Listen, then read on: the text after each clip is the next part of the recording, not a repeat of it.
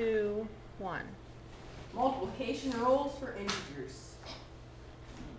Positive times a positive always equals a positive. A positive times a negative equals a negative. And a negative times a negative equals a positive. Here's some examples.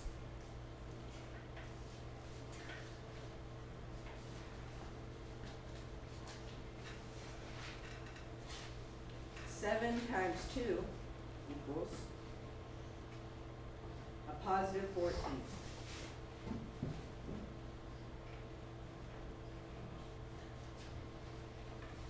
A positive 7 times a negative 2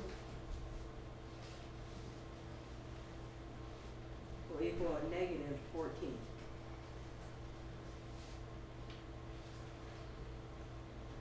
And a negative 7 times a negative 2 will equal a positive 14.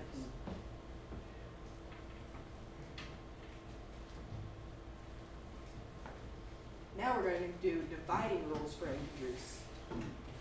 Dividing is almost the same is pretty much the same as timesing. But positive divided by a positive equals a positive. A negative divided by a negative equals a positive. And a positive divided by a negative equals a negative. A negative divided by a positive equals a negative. Here's some examples.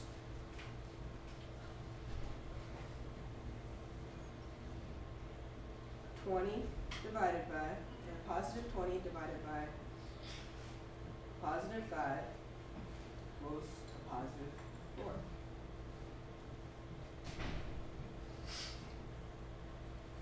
Now negative divided by a negative number will be a negative 20 divided by negative 5 will equal a positive number, positive 4. Now we're going to do an example of a positive divided by a negative, which we know will equal a negative.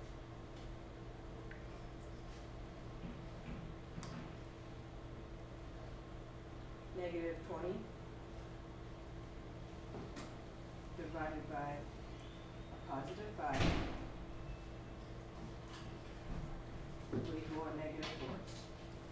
And that is how we multiply and divide integers.